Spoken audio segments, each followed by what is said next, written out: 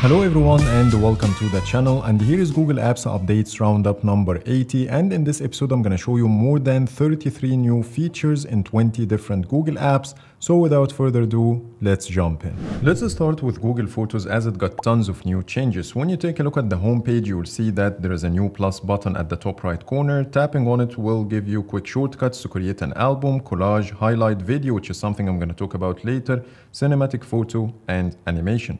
On top of this, the sharing tab has been removed from the bottom, and now we have a button at the top right corner that takes you to the same page. Also, the Google Photos logo is now shifted towards the left instead of being centered like before. Now let's talk about the new Memories tab. This is one of the biggest features pushed to Google Photos in a while. It doesn't only look great, but there are a lot more things you can do now. First, we got a much bigger cover photo with the squiggly lines at the top and the bottom. Some of the snapshots inside the memory will appear in Material U shapes that we got used to. And when you scroll down just a little bit, you will see a couple of new buttons floating at the top. The first one will allow you to play this memory, and the second one will allow you to create a new memory by tapping Create New and choose whatever photos you have in your gallery. Or you can also tap on it and use any of these suggestions to automatically create a memory and add it to your timeline. Under each one, you will find a couple of new buttons. The first one is Share, which will allow you to create a link and copy it to your clipboard, share it through your apps, or send it to one of your Google Photos contacts. The ellipsis button will give you some quick shortcuts. The first one is the ability to edit the title directly from this page. You can also change the layout, and there are two different shapes. This is the first one, and here's the original one. You can also change the album cover by choosing any of the other photos inside your memory. And finally, you can delete it from your timeline by tapping on Remove. But there are even more. So let's go inside the memory and then tap the ellipses. The first option is called Select, which will allow you to select multiple photos, share them directly from here. You can add them to album, share the album, highlight, video, and so on. Tapping the ellipses again, you have the ability to edit the date and time, and here you will get a couple of options. Also, you can edit the location, but this is not possible for the photos taken with the camera. Also, you have the ability to remove from album or move to trash. So let's cancel the selection and see what else we have. The second option under the ellipses is called Edit, and here you will get multiple things to do, like the ability to add more photos to your memory. You can add extra text, like for example family gathering, but when I tried this feature it doesn't work. It says here couldn't add text to the album, so I'm not sure what it does exactly. Back to the edit page, and you can also add extra locations to the memory by selecting from the map. You can type the location name or use the suggested locations. So let's try this one. So it's adding locations based on the photos in your memory, and this is one of the suggested locations. You can also sort the photos by the oldest, newest, or recently added. You can edit the title. You can remove the memory. It will also show you how many photos included in this memory. And when you tap on this edit floating button, you will get here the ability to turn off the auto select photos and select the photos manually yourself. And I think that's pretty much it. From here, you can also change the album cover. You have options which will allow you to add more people and pets to your memory, with the ability to keep the existing photos by checking this box. You can also turn off the link sharing in case you shared the memory via link with others and you no longer want them to view your photos. You can turn off the feature from here. Then you have the ability to delete the entire memory by tapping on this button, and you have quick shortcuts for sharing and adding more photos. But if you want to edit the memory before sharing but keep it as it is on your phone, you need to play the memory first and then tap on Share. And here you have Share Highlights, and this one will allow you to edit the memory by removing or adding photos. You can change the title, then tap on Done and share it without impacting your memory. The last thing I'm going to show you under this tab is the suggestions you might see while scrolling through your memories. So for example, it grouped those 5 items and giving me here a plus button. Tapping on it will allow me to create a memory right away from these items, give it a title, and I'm done. It will be added to my timeline, like in this case over here. Now let's talk about the new changes under the Search tab. When you navigate to the Documents section, you will see some new categories. The first one is called the screenshots, which will include any documents that you saved as a screenshot, which is different from the normal screenshots album. Then we have books and magazines. We have event information. I found also another one called social, which will include any links or screenshots from social media apps. And you'll notice here that we got a new tag at the top left, says automatic album, to let you know that this one is automatically created. I also got a survey about this new feature. Let me show you the screenshot over here. It says here, overall, how satisfied are you with the new categorization of photos under documents in Google Photos? And you can choose your answer from here. And the last change I'm going to show you in this chapter is a new feature added to the highlight video. I already showed you the new interface, but Google added one extra feature, which is the ability to create a highlight video using AI. It will show you here some suggestions like some people, some places and dates. So for example, if I'm gonna tap on my son and then choose 2023, tap on preview, it will automatically create a highlight video without me selecting the photos or videos, giving me the same new interface I showed you in the previous episode. And if you didn't find what you need in the suggestions, you can add the people and pets manually by tapping on this button. Tap on the calendar button to choose a date range, or you can simply select the photos and videos manually by tapping on this one. But Google completely removed the predefined themes from this feature, which is something I talked about in my previous episode that you can see right now on the screen. The next app is YouTube. And when you open any channel page and then go to Shorts, now they appear as a grid instead of showing as a list like before. The second change is the suggested search queries. So for example, here I'm searching for Google Maps, and when I keep scrolling, I will find another section here called people also search for. So let me show you how it looks. It says here, people also search for Gmail, Booking.com, Google News, Instagram, Apple Maps, and so on. Moving to YouTube Music, Google pushed the 2023 music recap that you can find right away on your homepage in this banner, or you can also access it by tapping on your profile picture, and you can find it over here. So let's tap on it and see what we've got. At the top, there is a big button called Get Your Recap and some other options in a carousel. Tapping on it will simply play a story that includes all the information related to your music behavior, how many artists, how many songs, how many minutes you listen to, what's your top tracks, and so on and so forth. And it looks much better than before in terms of graphics and how it animates.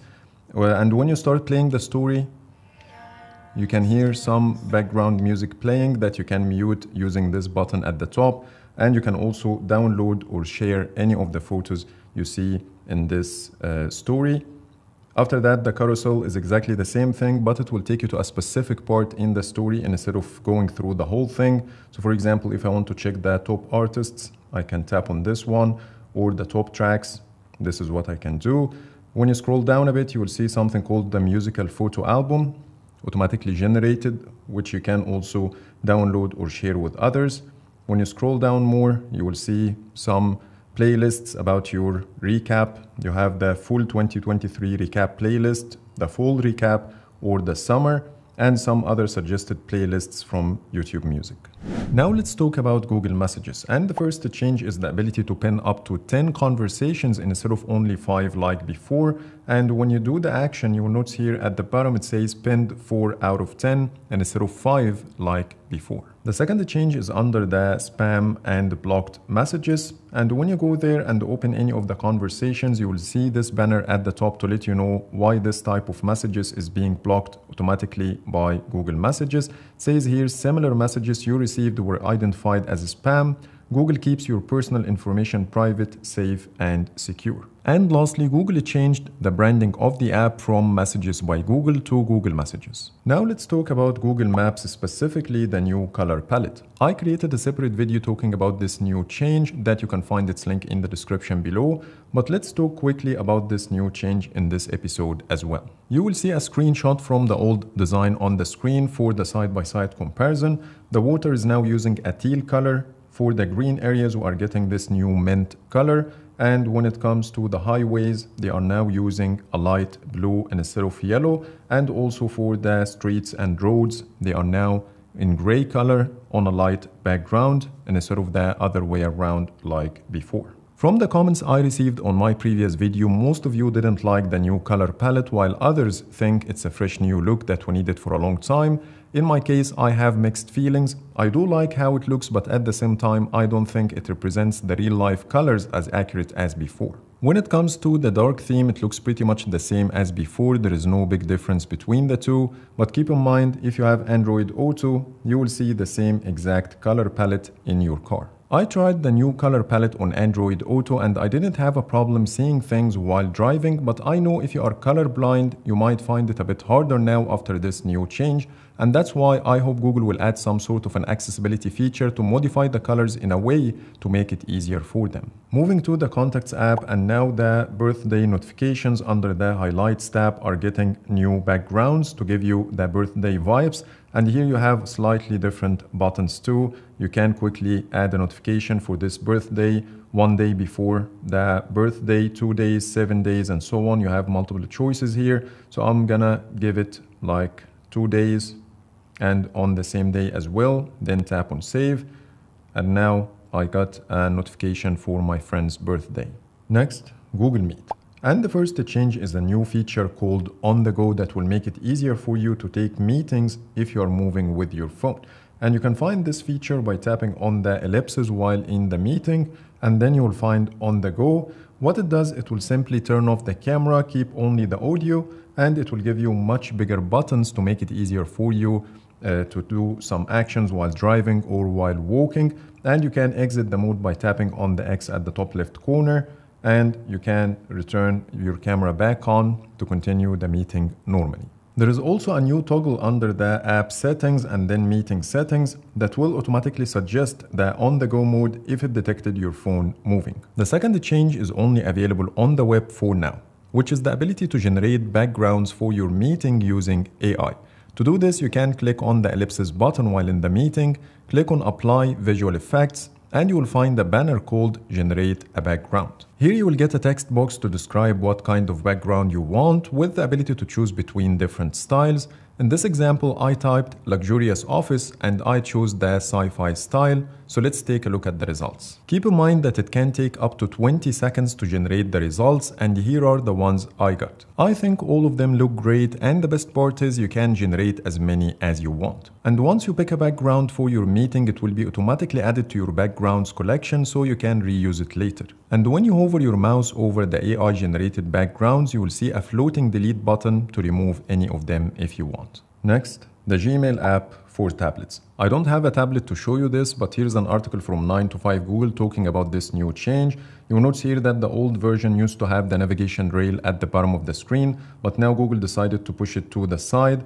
And I think that looks better and also more usable in case if you have a foldable or a tablet that will make it easier for you to reach the navigation rail. Not only this, it might make your inbox list a little bit narrower than before, but you already have enough space to read the messages normally, so it's not a big problem. Now let's talk about Google Chrome. And the first change is under Settings and then Password Manager. When you tap on your profile picture, you will get this redesigned account switcher card at the bottom of the screen with an expand arrow. Tapping on it will show you all the accounts you have on the device, in addition to a new option here called Passwords on this device. Tapping on it will simply show you the passwords locally saved on this device and not synchronized to your Google account. And you will see a cloud icon here at the top right corner with a cross to let you know that these passwords can only be accessed from this device. And you can tap on it again to switch to your normal Google account. The second change is the revamped Chrome Web Store on desktop that you can access from the ellipsis menu, then extensions, then visit Chrome Web Store. And you'll notice here that it got a complete redesign. It matches the Material You Design language. You will see more rounded corners everywhere, more colors, and it looks pretty much the same as Google Play Store. Next, Google Drive. And the only change we have is the updated document scanner. At the bottom right corner, now we have two floating buttons. The one at the top will take you right away to the document scanner. Tapping on it will show you here at the bottom two options, either to do a manual scanning or auto capture. And as you see here, it picked up the document on the table automatically in a second and giving me the option to save it. But if you want to do this yourself, you can choose manual and you will still get some guidance on how to do the scanning. So I'm gonna keep it on auto capture. And now it scanned the document for me. As you see at the bottom, I have the ability to add multiple pages by tapping on the plus button. So over here, I'm gonna rotate the document and it will do the scanning automatically one more time. You can scroll through the pages that way and you can add as many pages as you want. At the bottom right corner, we have the crop and rotate option. You can do automatic crop, no crop, or rotate the image. Then tap on apply. Next, we have the filters. You have an auto filter, a color filter, and grayscale, and you can apply to all pages if you have multiple in your scanning. Then tap on apply. Then we have the done button at the top right corner. That will ask you about the name of the document and where you want to save it. Next, the Google app. And now when you go to the saved page, you will see 3 tabs at the top. One is called saved, which includes all the collections you have. The second one is for the liked items only. And the third is called followed. And from here, you can change your interests by unfollowing a certain website or follow it back again. Or you can only turn off the notifications for a specific website or topic. Now let me show you some minor tweaks across different apps. The first one is the new icon for the Find My Device app. The Google TV app got a new widget called the Highlights, which will show you the recent suggestions. From here, you can also access the Google TV remote. It will give you a card at the bottom to quickly connect. And also you can jump right away to the search. And when you play an audio inside the Files app, you will get a redesigned media player with the ability to adjust the playback speed by tapping on the ellipses, and it will give you this slider with some quick shortcuts. When you search for images in Google search and open any of them, now you will see a redesigned page. It has a much bigger share and save buttons with a visit button that has a pill-shaped design too. Now let me show you a set of new features only exclusive to Pixel devices. The first one is under the Wallpaper and the Style app, then more wallpapers. Under AI wallpapers, you will see some new categories that I've never seen before, and they also got some new backgrounds. For example, the night theme got a different background and so on. And when you go inside and tap on any of the words, you will get a different picker. Now you can scroll vertically instead of scrolling horizontally like before, and that gives you more space to choose whatever you want. Google also added 12 new wallpapers under the Community Lens category that you can see right here. If you have Pixel Buds Pro, now you have the ability to use the quick phrases feature that you can find under Google Assistant settings and then quick phrases.